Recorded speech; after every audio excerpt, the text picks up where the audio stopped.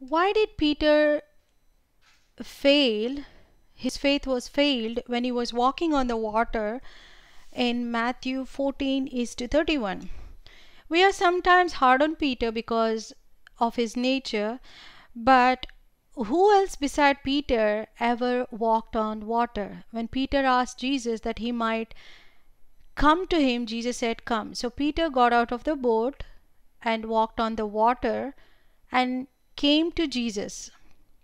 But when he saw the wind, he was afraid and beginning to sink. And he cried out, "Lord, save me." So why did Peter start to sink?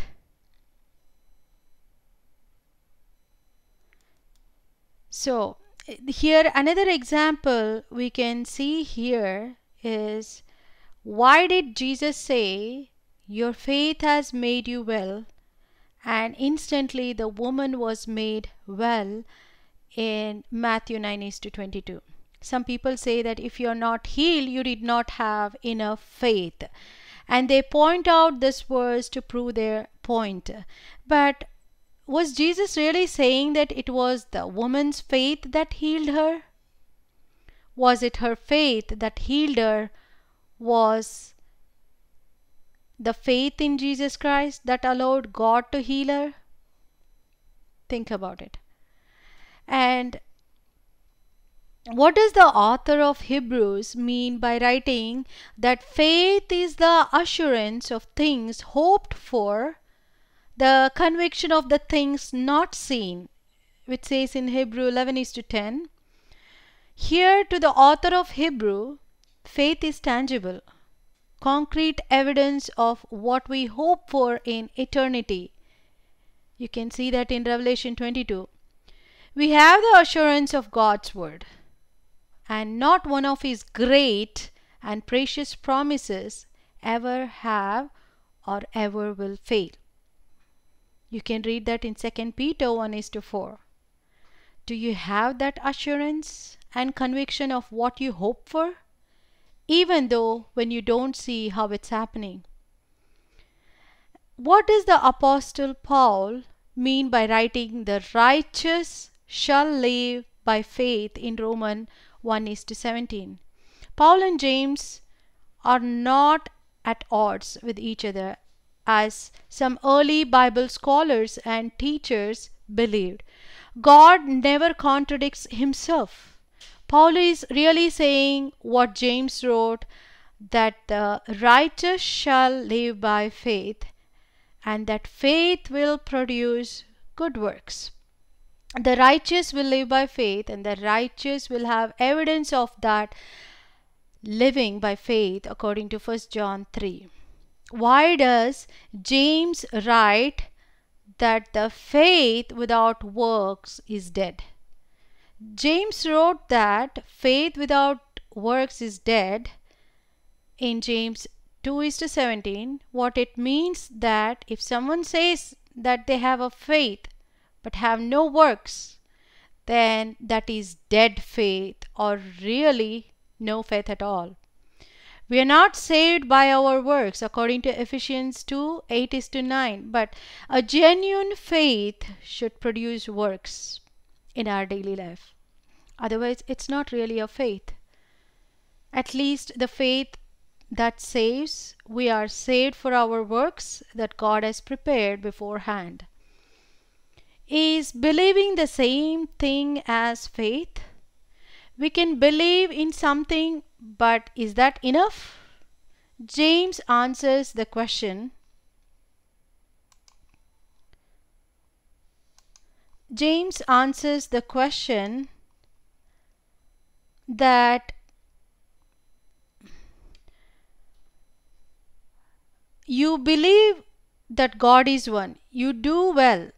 Even the demons believe and shudder, according to James 2 is to 19. So if we say we believe, we can only say, congratulations, you have qualified to be a demon.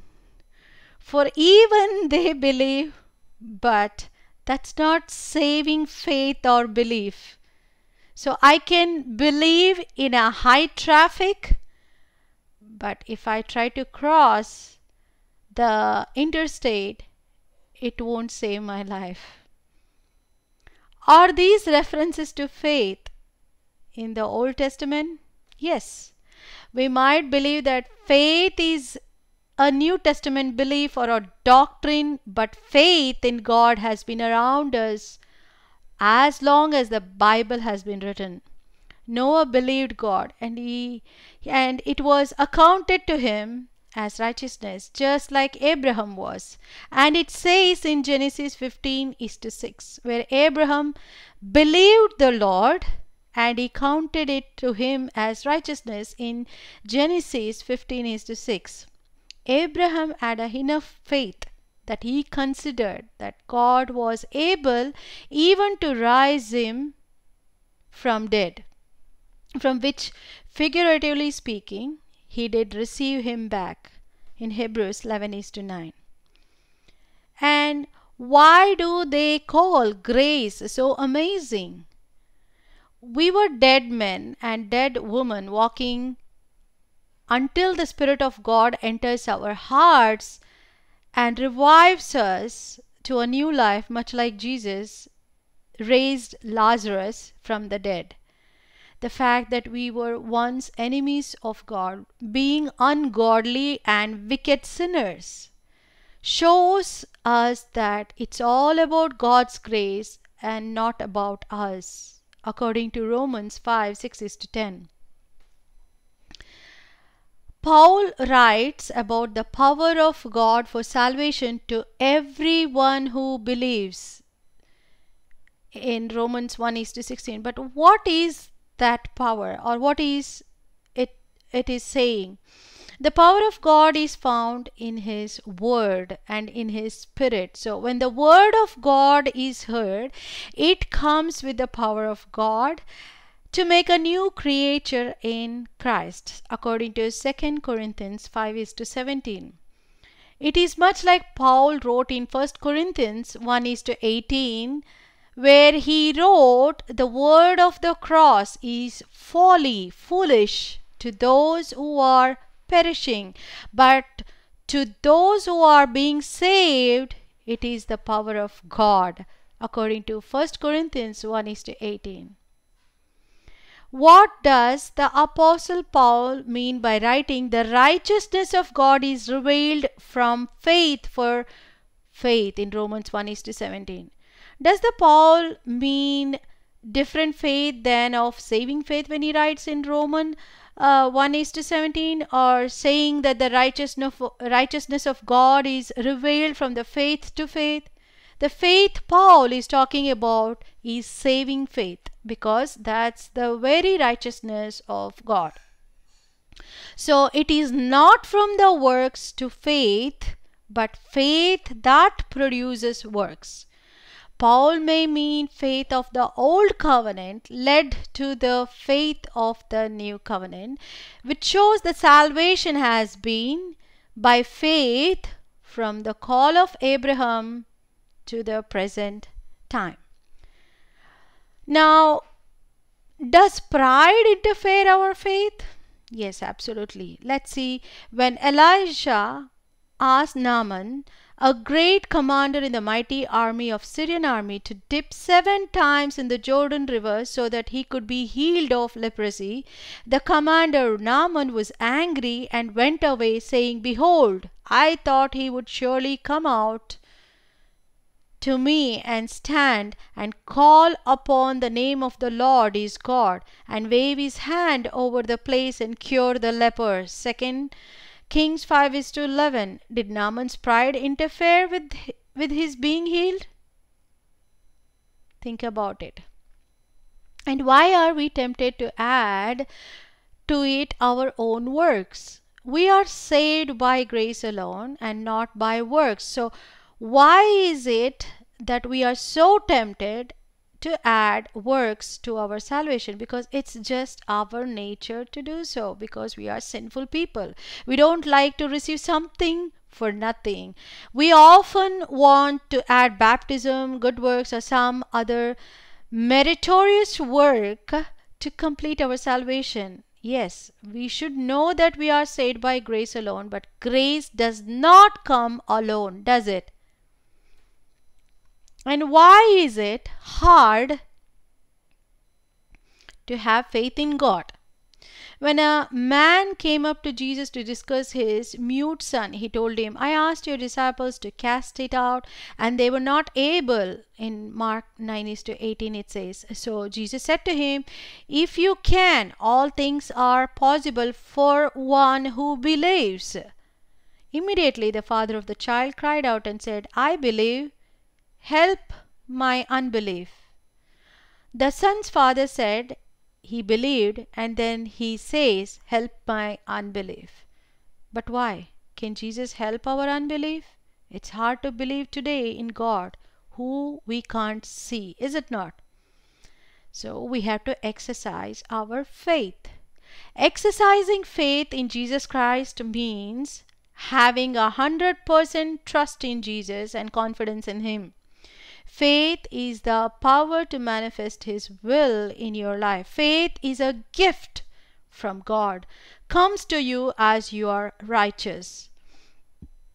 Faith is having trust and confidence in the Lord. Your faith in Him is so power that will lead you to obey His gospel, and your obedience will help you to have more faith, which is a gift from God.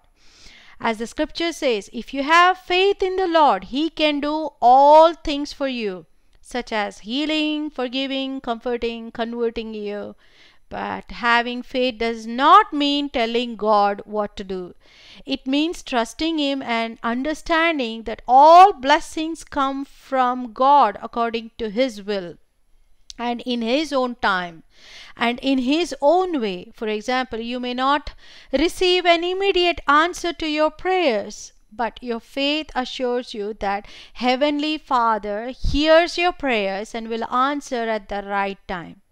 To develop and exercise your faith, learn the Word of God, depend upon the Scriptures, whether by reading the Scriptures or listening to those who have authority to teach the Scriptures according to Romans 10:17. Knowing the Word of God will help you to see that God always keeps His promises. He never fails. And obey His commandments. Live out your pride. Live your a positivity life in Christ. Don't have negative thoughts. Don't have negative behavior. Your righteousness allows the gift of faith to grow in your life. Show your belief in Jesus Christ by following His examples and teachings.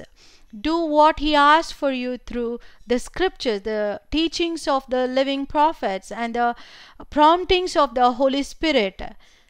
While many people get through life without faith in the Lord, they can never inherit the eternal life without faith in Him.